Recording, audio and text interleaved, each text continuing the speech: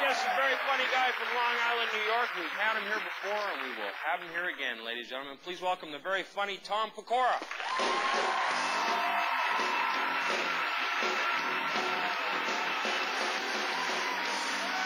Wow, listen to you guys. Right, Toronto. Here I am all the way from New York City.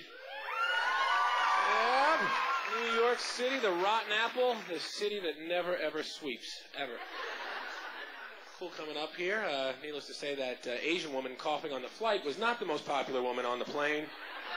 But it's good to be here. That war looks like it's just about over. The war, thank God. We didn't. Yeah, you can clap. Go ahead. Go nuts. Not too long. I only get 5 minutes. Okay. No, but it looks, it's just like about over. We all watched on the news. We all see, like, every 10 minutes they updated. There were like 1,000 journalists over there. Did you see it? First time ever. Thousands of journalists. The journalists were embedded. That was the buzzword. They were embedded. Like ticks. So apparently we didn't need to kick Geraldo out of the country. We could have just burned him with a cigarette.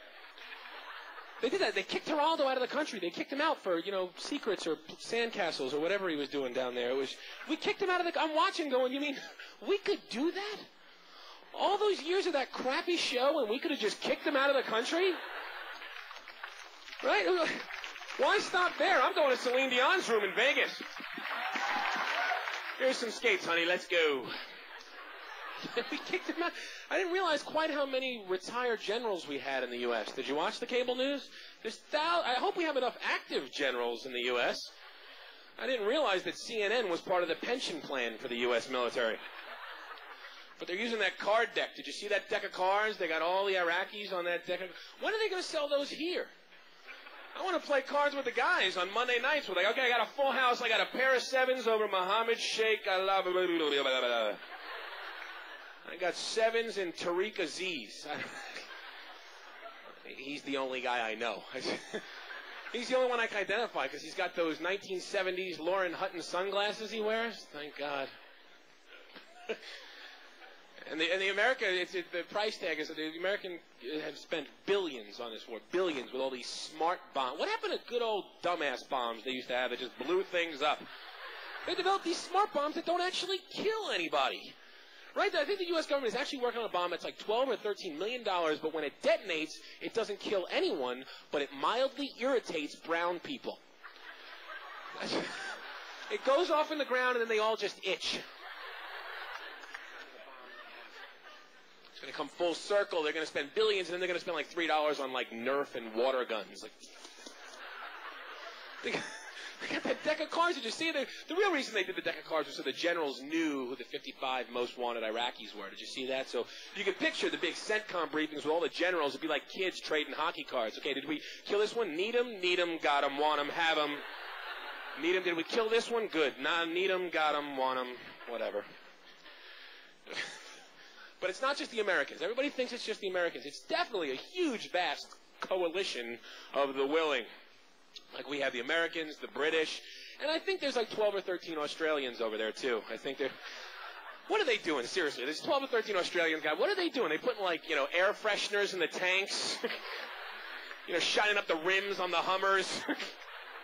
When do we get our cut of the oil?